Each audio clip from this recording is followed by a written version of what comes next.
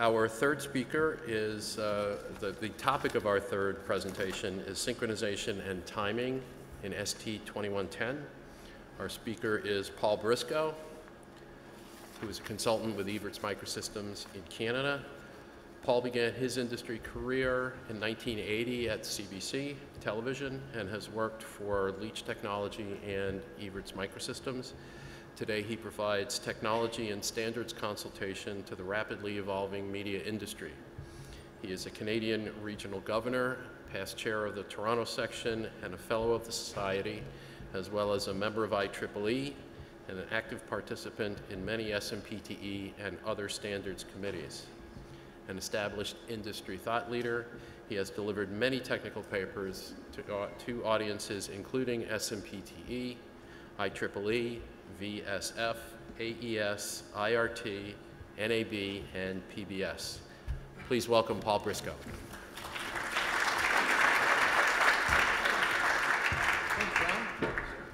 Thank you, John. You certainly exaggerated that all to heck.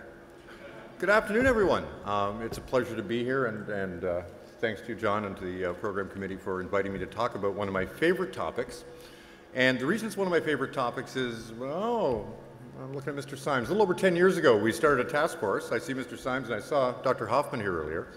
EBU and SMPTE started a little task force to look at the next generation of synchronization.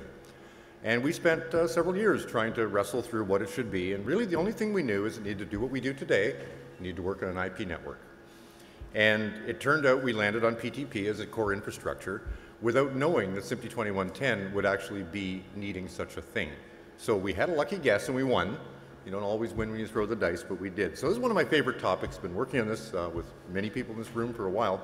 So I'd like to tell you a little bit about how it works, just to bring you up to speed on PTP, and then how it fits with 2110, because it really is a beautiful fit. There we go. So what do we need to do in media synchronization? Well, this is your standard plant reference kind of scenario, right? You want to lock a whole bunch of what we'll call slave devices, equipment that plug into Genlock. You want to lock them to a master generator that's somewhere central. And what this means then is that they're all synchronous. They all are running at the same frequency, totally synchronously, no slip, no slide, locked tight, and in a known phase relationship with respect to the master. Right? We do this, of course, if you've ever timed a studio, you got to dial everything into the switcher to make sure everything's inside the auto timer and so on. So locked and timed is what we have to do. Now, the reference signals we use are legacy signals. They're old. They're streaming analog signals. Noisy, dirty analog signals, and even in the SDI era, these things have lasted because they're robust as heck and they work really, really well. Things like Blackburst, Tri-Level, and DARS. But in IP, I think it was felt we needed a better solution. If you're going to move to a technology where one hose can connect a piece of equipment, both input and output, multiple streams and all of this, two hoses for redundancy and stuff, do you want to have a coax bringing you Blackburst? Do you want to have a second coax bringing you DARS? Do you want to have a third coax bringing you time-coded? It's obtuse. So we had to look at something new and different.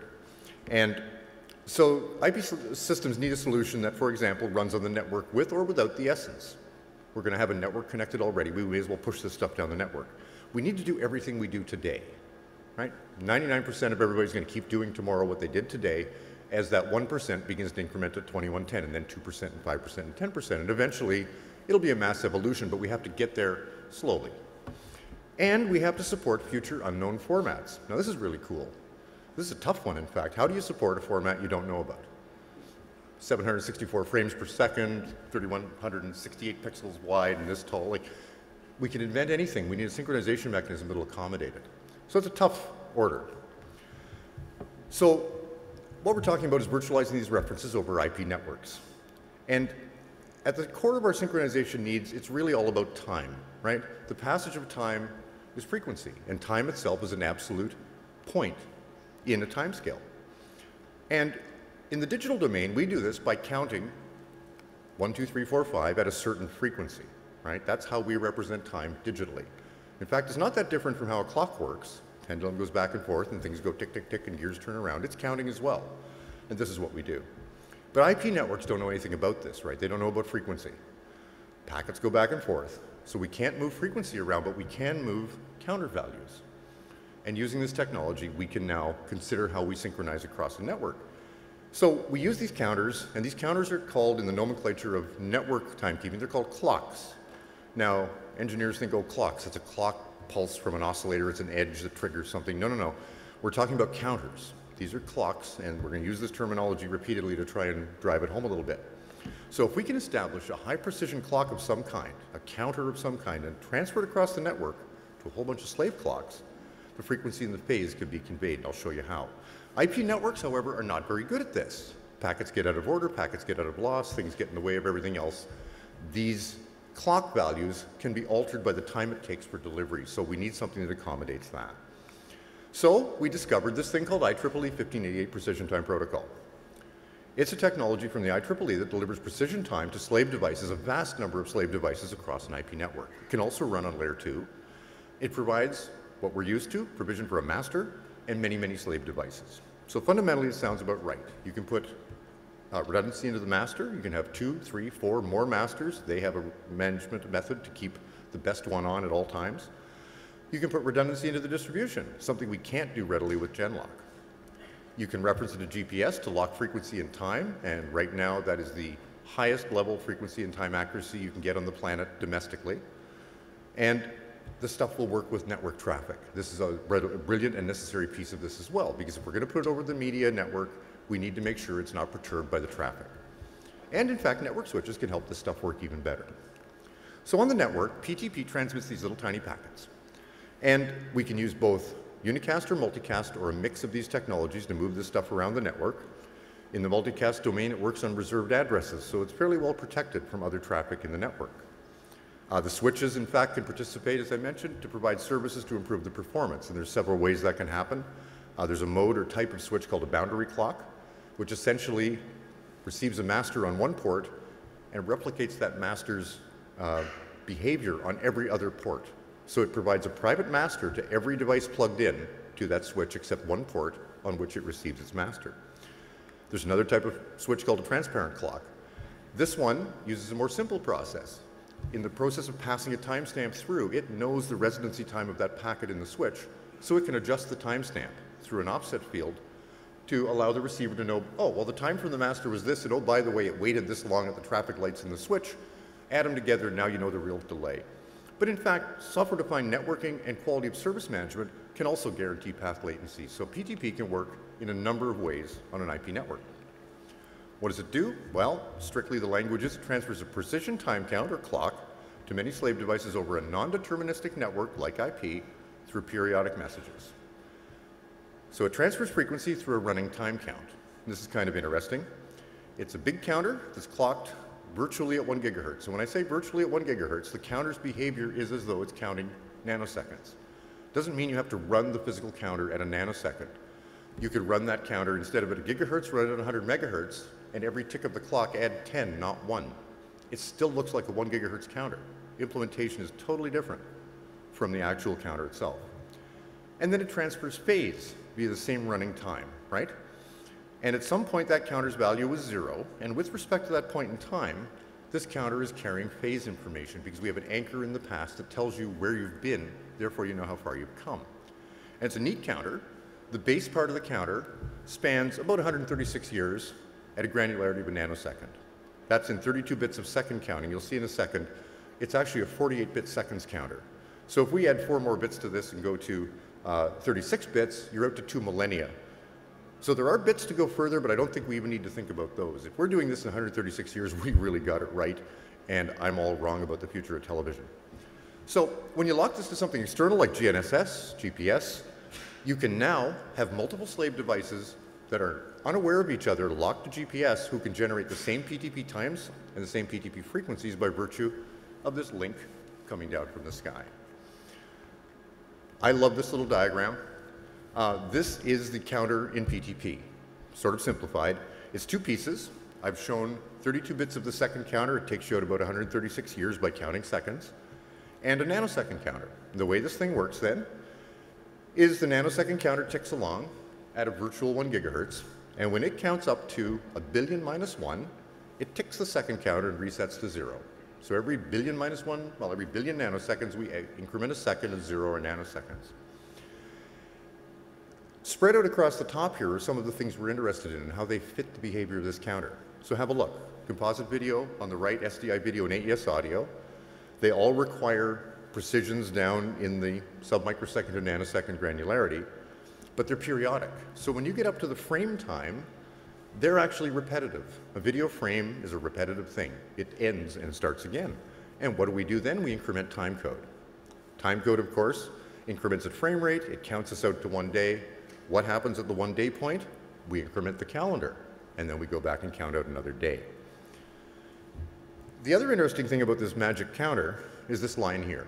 And I kind of like this little thing. Can anybody take a wild guess, just yell out what you think that line is? And if I've told you before, don't say, because that spoils it. That's your human existence on a PTP time counter.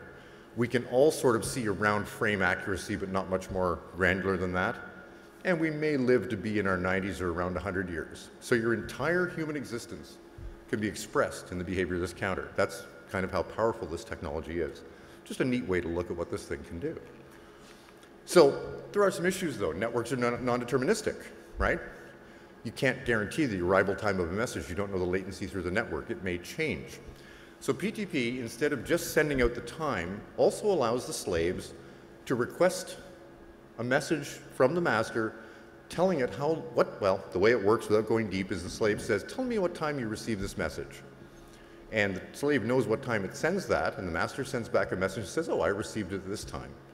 The slave now has a sense of the delay in the path. It can look at that round trip time and establish how much additional time that time message, the original time message coming in, took, and it can adjust for it. So PTP has this built in.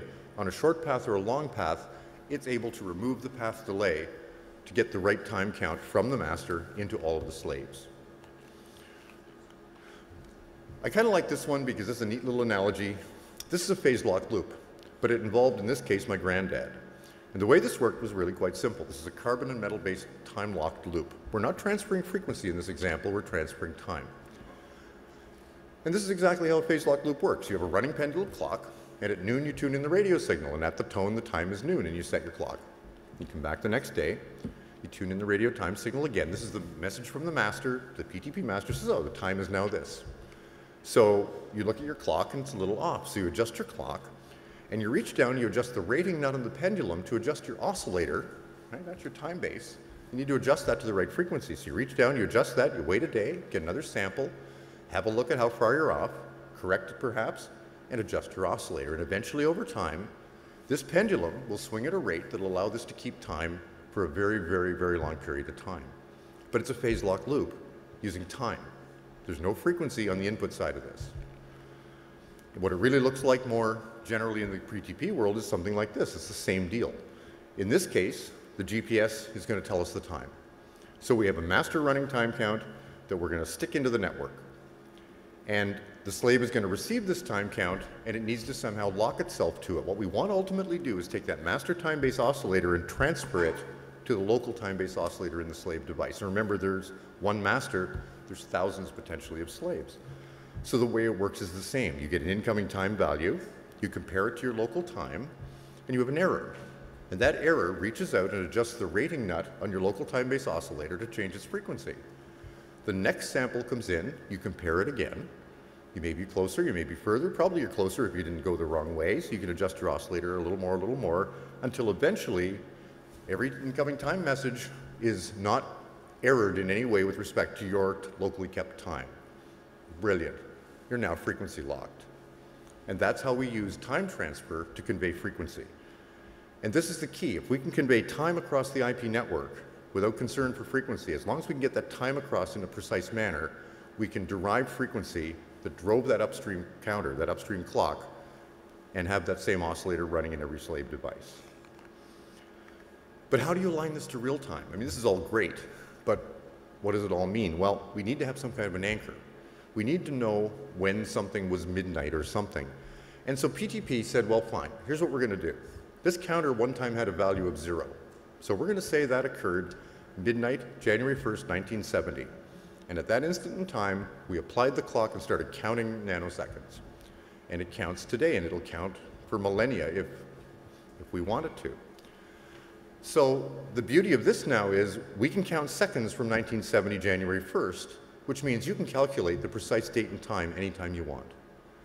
So what do? Well, if we say that all of our signals had some event at that same instant in time.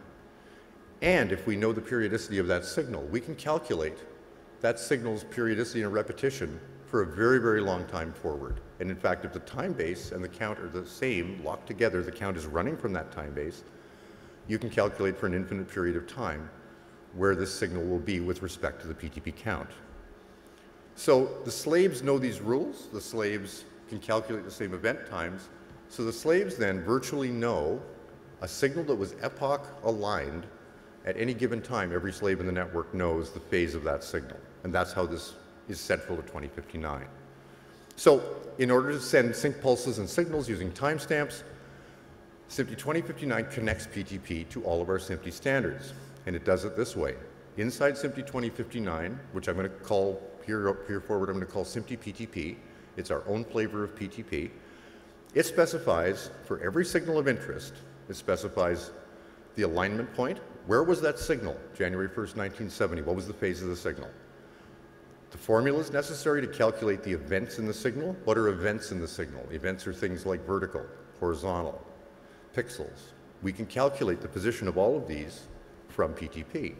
And the most important thing we can do is calculate when the next alignment point for a signal is coming, because that's the point in time you want to make use of to synchronize phase.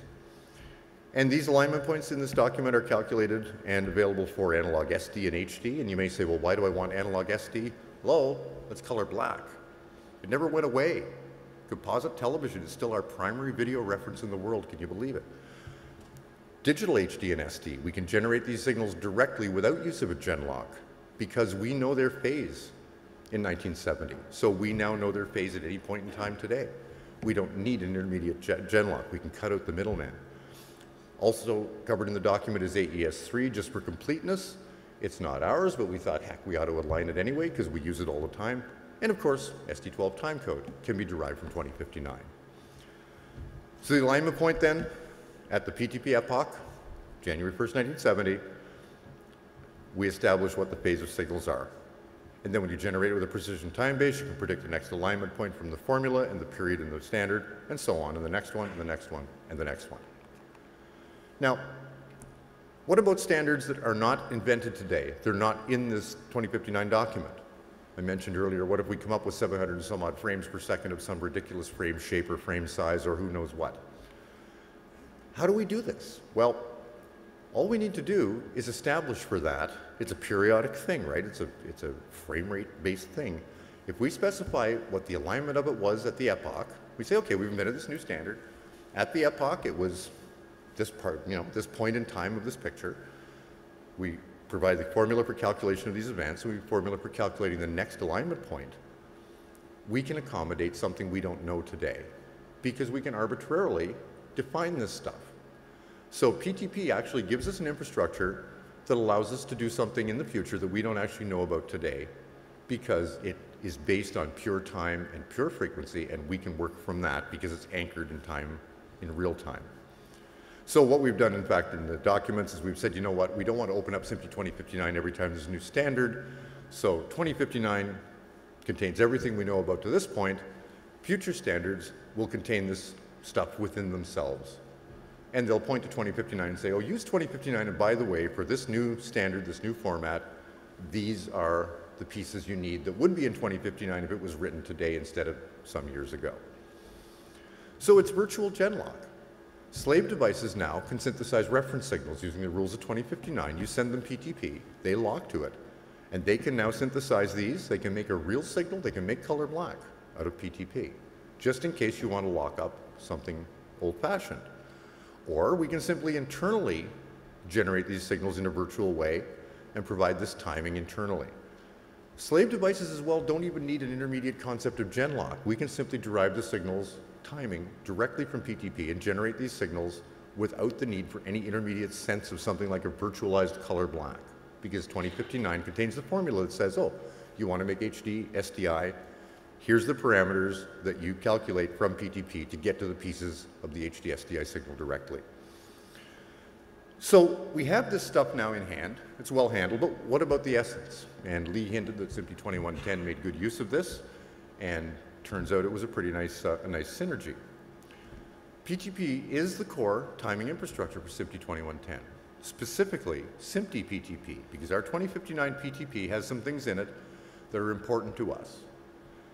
And I'm not going to go into detail on those. We can talk about those in another session perhaps sometime. Regular old PTP will work, but to build a truly rich media ecosystem, SMPTE-PTP is fairly important. We distribute it throughout the system on all of the links that are carrying essence. We use these timestamps to achieve synchronization so we can generate gen-locked signals, now in quotes. I don't know if gen-lock's the word we use in the future. I guess it's a pretty good word. I kind of like it. We can now align these independent streams to the receiver. As Lee pointed out, we're no longer transmitting a single stream that contains all of our stuff. We're transmitting a bunch of streams, each of which contain pieces of our stuff that we put together or use independently. So we need to align these things at a receiver. A receiver receives video from here and audio from there. Maybe it's even coming from the same source, but there's lots of reasons stuff can get delayed on its way from A to B. Coming in and out of a network switch, there's only one wire, you've got two packets, one's got to wait for the other at some point. So there's lots of reasons to realign streams. And we can use it to realign back to PTP, which is our house reference. It's our Genlock reference for our IP-based facility. So these clocks, these counters that we use in 2110 are derived from PTP. Now the frequencies and resolutions, of course, differ. PTP is based on a gigahertz. We use weird frequencies and weird numbers, 5994. What could get weirder than that, except perhaps drop frame? And so, again, SMPTE 2059 takes care of connecting gigahertz-based PTP to our funny frequencies and our funny phases. And in 2110, these are specifically clocks that are related to the essence. So for 2110-20 video and for 2110-40 ancillary metadata, we're using 90 kilohertz as a standard clock. For those who are familiar with MPEG transport streams, you probably know 90 kilohertz fairly well. It's a video-friendly frequency. It's been around a long time. It's related to 27 megs. It maps nicely onto all sorts of video-centric things. So that's the fundamental frequency we're using as a timestamp clock for video. For audio, 48 kilohertz makes a great deal of sense. It's fundamental sample rate. Beautiful. Now we can sample accurately tag audio. Video is easy, by the way. A video frame is a big, long thing, and audio sample's a little wee thing. And you need to align these things very correctly, especially if you have a lot of audio channels and you're trying to reproduce a sound field.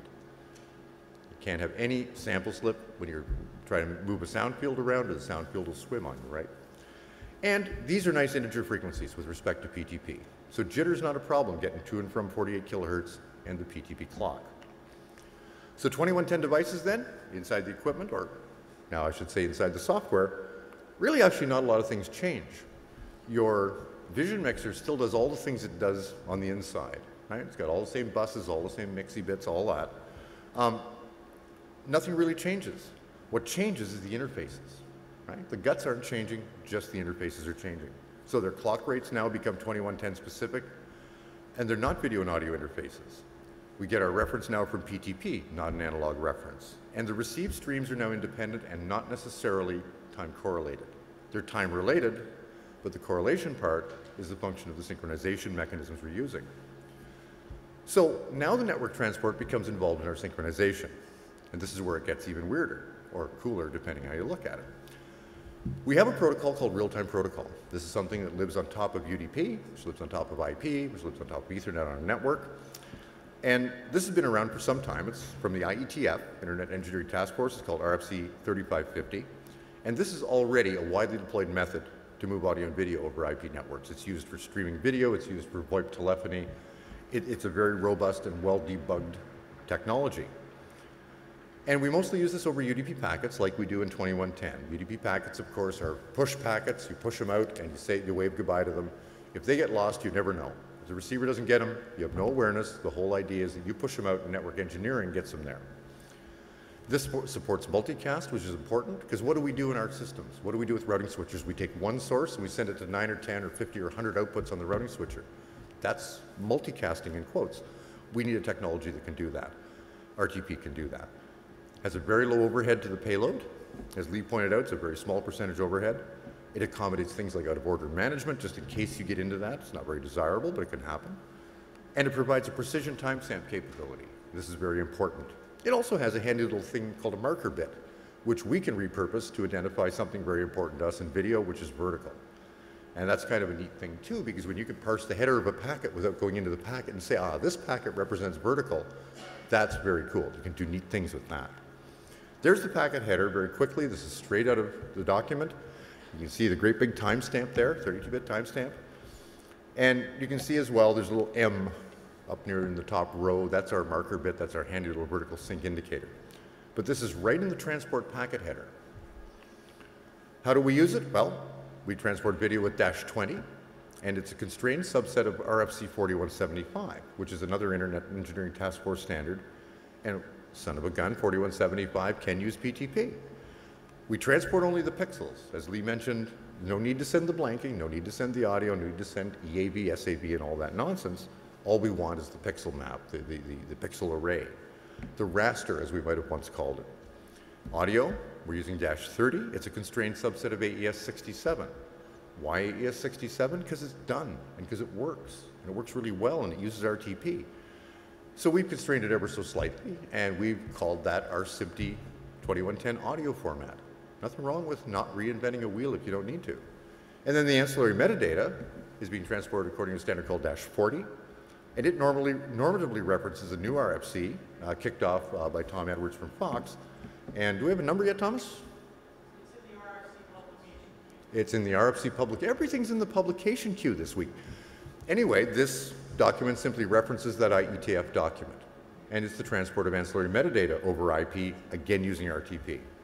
Again, there's our clock frequencies. You notice they're very friendly to PTP, and they're friendly to what we do. So what does the timestamp represent? Well, it's strictly related to the essence, right? In video, it means the sampling instant of the frame, and we don't normally think of that in television. You get a video frame, there's your frame. What was the sampling instant? Top left corner, bottom right, center of the picture? There's actually some discussion to be had around that, but the intent is that the timestamp represents the sampling instant. And all of the packets that have pixels from that frame have the same timestamp. And that timestamp corresponds to the 2059 alignment point for that signal. And we set the marker bit at the end just to let you know the frame is over and you can parse it quickly. For audio, the timestamp represents the sampling instant of the first sample in the packet. And each packet, in this case, has a new timestamp, whereas in video, every packet in a video frame shares the same timestamp of the alignment point for that frame until the next frame comes. Metadata is handled the same as video. So here's how it looks very quickly. A PTP slave locks the internal media clock in the device. This is the clock that's doing your video and audio processing. And from that, we can generate video and audio timestamps. If perchance, do I have this one here? I do. If perchance you don't have PTP, you can still do the same thing.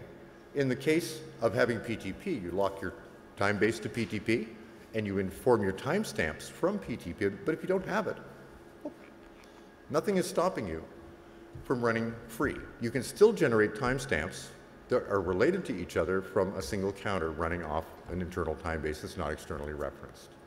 At the receiver receives these multiple streams. Bunch of videos, bunch of audios, ancillary metadata streams.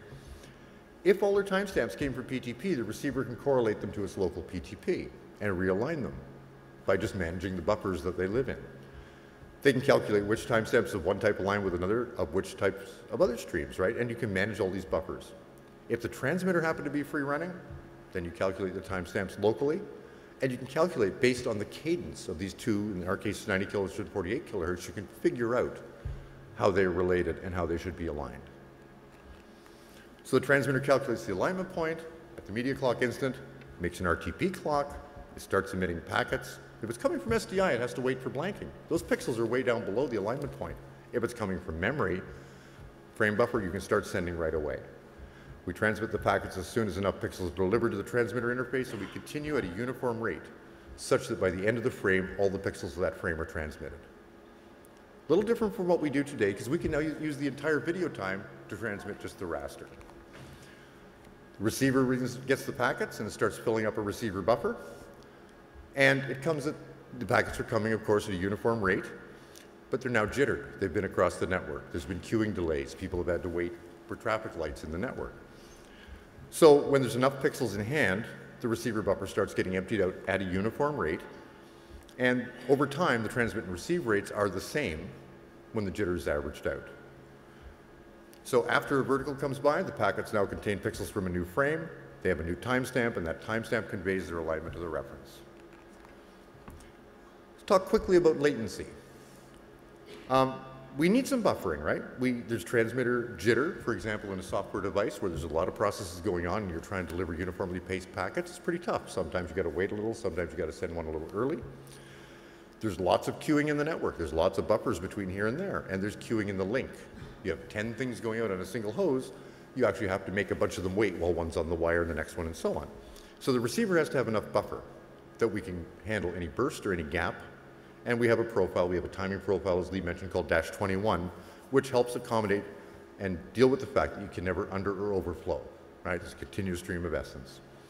So we have these transmission profiles that are in -21, and that's a whole subject for another day. Quick note on our latencies today, and I'm seeing the clock. Does anybody want to have their break? If you want to have your break, I'll be about another minute. But I got 6 seconds. We're used to very small latencies, right? How long is latency in coax? 8 inches per nanosecond, right? Something like that? It's very hard to build up any amount of significant delay in a piece of coax. Even in reclockers for SDI, even deserializing and reserializing is extremely small latency. So equipment also has extremely huge timing buffers by comparison, right? For a couple of decades now, vision mixers have had 2, 3, 4 line auto timing windows. Makes it easy to time, gives you system building flexibility. You can route a signal to a short distance studio, a far distance studio. They fall within the timing buffers in both cases. Is really good. And these latencies are extremely small operationally. Quick one here at 10 gigs, -20 packets around a microsecond. The packet itself is huge latency compared to everything we've ever done before. But here's the question. Is it really operationally significant? And I think the answer is probably no. What is live? Live is changing. When you watch live TV at home, it's deferred by seconds across your distribution path. So what really is live? 2110 has much higher latency, but it's irrelevant to the reality of what we need to get done. PTP on a Genlock connector, that's a whole other topic for another day. I won't even go deep here because I've talked too much already and I'm getting the evil eye, I can feel it.